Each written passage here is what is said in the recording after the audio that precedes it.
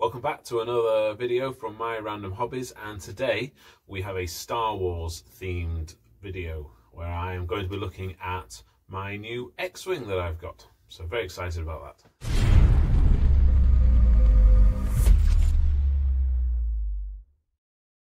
Okay, so today this arrived in the post, and this is the box for a 1995 Kenner X-Wing.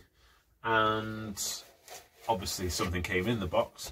There's no box inserts or anything, no instructions, it's just the box. But it is an X-Wing, which I have just placed over here.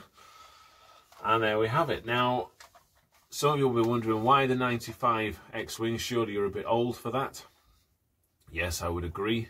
However, in terms of the design and all the rest of it, they changed very little in this, and so it's almost identical.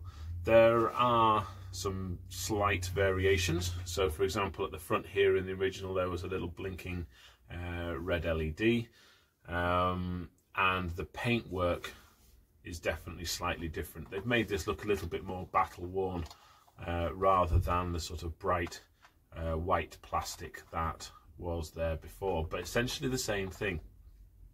It's got its 4 laser guns, and you'll notice that this one is missing. There's one underneath missing here, but I've ordered a separate one to complete this.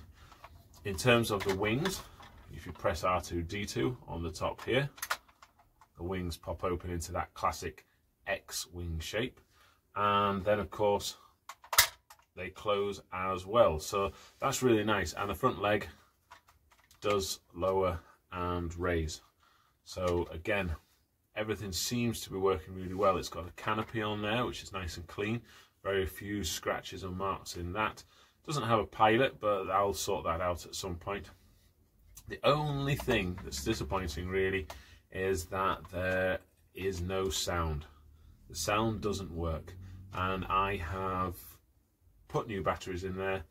Everything seems to be okay in terms of the contacts are clean, but no sound. So this is going to have to come apart at some point so that I can get to look at the electronics and see perhaps if a wire has come loose or something in there. But other than that, it's a really clean example of an X-Wing from 1995, so still 26 years old, and as I say, almost identical. So for a memory perspective, this will do for me, okay, because again, I'm not chasing silly money.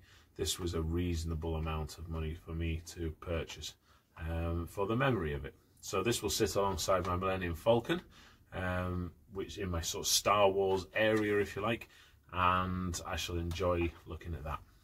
Maybe have a little bit of a play as well. Okay, thank you very much for watching. Hope you've enjoyed that, and we'll see you again soon for another video. Take care for now. Bye bye.